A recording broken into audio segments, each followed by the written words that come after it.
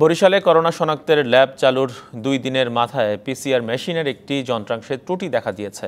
ফলে পরীক্ষা করার সক্ষমতার 4 ভাগের 3 ভাগই কমে গেছে বলে জানা গেছে। তবে মঙ্গলবারের মধ্যে সমাধানের আশ্বাস দিয়েছেন স্থানীয় সংসদ সদস্য।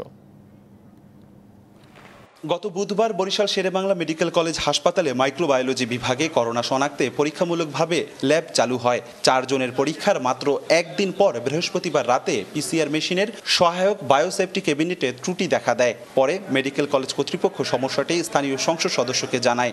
মেশিনটি দিয়ে দিনে 90টির বেশি পরীক্ষার কথা থাকলেও সক্ষমতা কমে 4 ভাগ থেকে নেমে মাত্র 1 ভাগে এসে দাঁড়িয়েছে। যে প্রতিষ্ঠান আমাদের দিয়েছে তাদেরকে ইনফর্ম করেছে, গত রাতেই নিয়ে এসেছে মেশিনটা, এনে আজকে সকালের ভিতরে তারা সেট করে ফেলেছে। কিন্তু সমস্যাটা হচ্ছে যে আগের যে সাইজটা ছিল সেই সাইজটা ওদের স্টকে নেই। তারা ছোট একটা দিয়েছে এবং তারা আমাদের আশ্বাস দিয়ে গিয়েছে যে তারা আগের সাইজেরই একটা বায়োসেফটি ক্যাবিনেট আমাদের দিবে।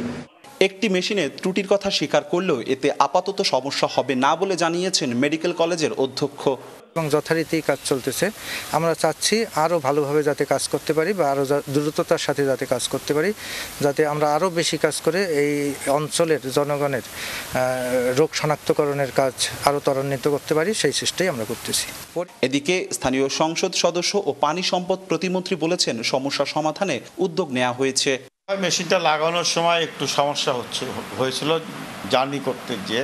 মঙ্গলবার থেকে আমাদের সেই 94টা যেভাবে করা, যেটার উপরে আমরা ভরসা করে আছি 94টা করতে পারবো, সেটা শুরু হয়ে যাবে। ল্যাবটি চালুর আগেই লোকবল সংকট আর অবকাঠামোগত বিষয় নিয়ে থমকে যাবার শঙ্কা জানিয়েছিলেন মাইক্রোবায়োলজি বিভাগের প্রধান ডাক্তার এটিএম জাহাঙ্গীর। অপূর্ব অপু, ডিবিসি নিউজ, বরিশাল।